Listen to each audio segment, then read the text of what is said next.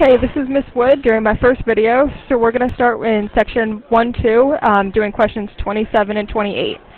So in number 27, we need to remember to do our order of operations. So that would be, you might have learned it as PEMDAS, or please excuse my dear Aunt Sally. So we need to start with the parentheses and exponents. So 3 times 5 to the 4th, we need to take care of our 5 to the 4th. So when we have that fourth power, that means we're going to do 5. We're going to multiply by 5 4 times. So we have 3 times 5 times 5 times 5, and then times 5 again.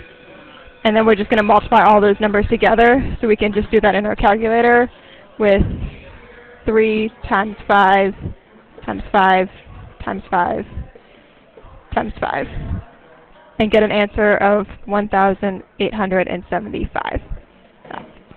If we just wanted to do that in our calculator from the beginning, then we just need to make sure we're using parentheses. So we can do 3, open parentheses, 5, close the parentheses, and then we're going to use our caret button for the exponent and our 4th power. And then we'll get our answer of 1,875. So we're just going to do it in our calculator for question 28.